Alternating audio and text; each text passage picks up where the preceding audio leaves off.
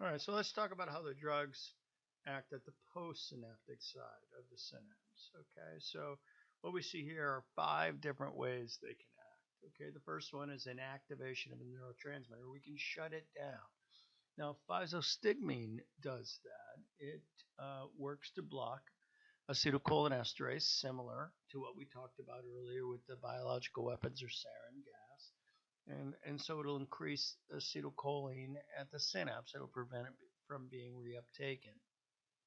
Number 2, there's what can happen is an alternation of the number of receptors that sit on the postsynaptic cell can happen. And we know that both alcohol and heroin can do this. Both alcohol and heroin can create this homeostatic imbalance so that we have more or less receptors sitting at the synapse. Number 3, blockade of receptors. We can block receptors. Okay, and we have several drugs that do that.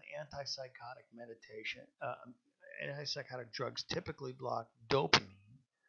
Okay, and so that's the way they act to prevent psychotic events in people who suffer from schizophrenia and such. Number 4, activation of receptors. This is classically agonistic behavior. So we have nicotine that acts as a acetylcholine agonist, LSD that works as a 5-HT agonist, a serotonin agonist. Okay, so they can act in that way. And of course, number 3, backtracking a little bit, blockade of receptors. Those are classically antagonists as well.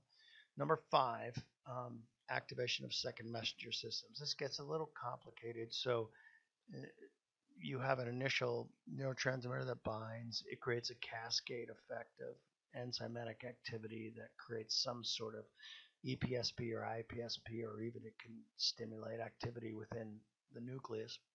Lithium is classic in that sense. Lithium is used to control bipolar disorder and still a bit misunderstood, but it's believed to affect the second messenger cascade in there. So those are 5 different examples of how drugs can act at the postsynaptic level.